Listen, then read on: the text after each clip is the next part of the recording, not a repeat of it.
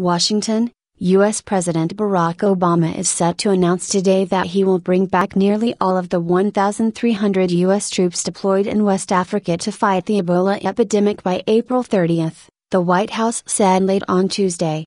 Obama, who was excoriated last fall for a slow start to his Ebola outbreak response, will hold a White House event to showcase how U.S. leadership helped stem the epidemic, which has killed almost 9,000 people, mainly in Guinea, Liberia and Sierra Leone.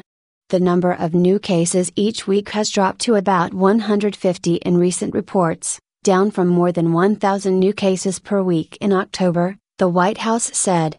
"We are encouraged by the declining number of new Ebola cases in West Africa, but remain concerned about a recent increase in cases in Guinea, and an inability to further reduce case counts in Sierra Leone," the White House said in a statement.